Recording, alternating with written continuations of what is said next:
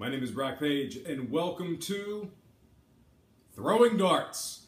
We have ourselves some Stanley Cup NHL playoff action Sunday night, and that is tonight. I'm talking about Pittsburgh plus 1.5 at Nashville with the total at 5.5 goals. Currently, the Predators are laying $1.40 on the money line, and at the moment, 61% of the money's on Nashville to get the job done.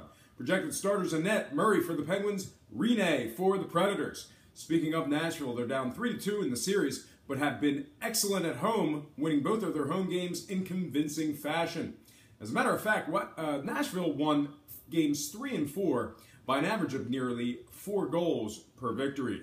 They're also 33-18 at home while winning a respectable 58% of their games as the official favorite. Things are looking good for this Predator squad as they're facing a Penguins team who's winning just 46% of their road games this season. Pittsburgh's also won just 11 of 25 games as the underdog or even money. Having said all that, it isn't all dark clouds for Pittsburgh bettors as these very Penguins win an impressive 70% of their games when Matt Murray makes a start in net. They also lead the season series 4-3 against Nashville in head-to-head matchups. Now, with all that in mind, the case can indeed be made for either side. But before I go ahead and make a decision on who wins it, let's go ahead and take a look at the total real quick. We're 3-2 for the overs in this very Stanley Cup final. Meanwhile, we're looking at a 2-1 record for the overs in the series' 3 most recent games. Having said that, both Stanley Cup finals games that were played in Nashville thus far are averaging, you guessed it, exactly 5.5 goals a game.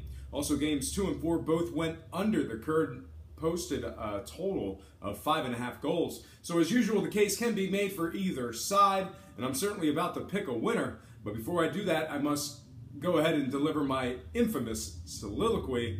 The time for talk is over. It's time for me to shoot some proverbial darts in my underwear with some severely misguided sports picks in my one-bedroom apartment. All right, guys, so when it comes to the money line, the home team has been dominant in the series, and although this Pittsburgh team wins 61% of their games overall, they've won a despicable 8 of 21 games as the official road underdog. Meanwhile, on the other side, the Nashville Predators are an impressive 30-18 versus teams over 500.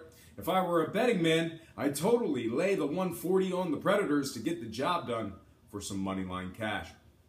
Now, when it comes to the total, 2 out of the series' last 3 games went over 5.5 goals. Meanwhile, all 5 games of this year's Stanley Cup final are averaging exactly 6 goals per contest. With all that in mind, I'm going to have to take a stab and say that this one gets over the 5.5. And when it comes to the puck line, that's right, the puck line, the winning team of every game in this series is victorious by an average of 3.6 goals per win. Simply put, the games aren't close. Therefore, I'm going to ride with the Nashville Predators minus 1.5 getting the job done on the puck line. All told, I'm predicting a final score of 4-2 Nashville, knotting the series up at 3 games apiece. Well, folks, that is going to do it for me. But before I get out of here, I have to remind you that I am not a sports betting expert, nor do I implore you to take any of my picks. A wise man once said, good ain't free, and free ain't good. If for some reason you decide to use the free information on this program, you're utilizing it at your own discretion.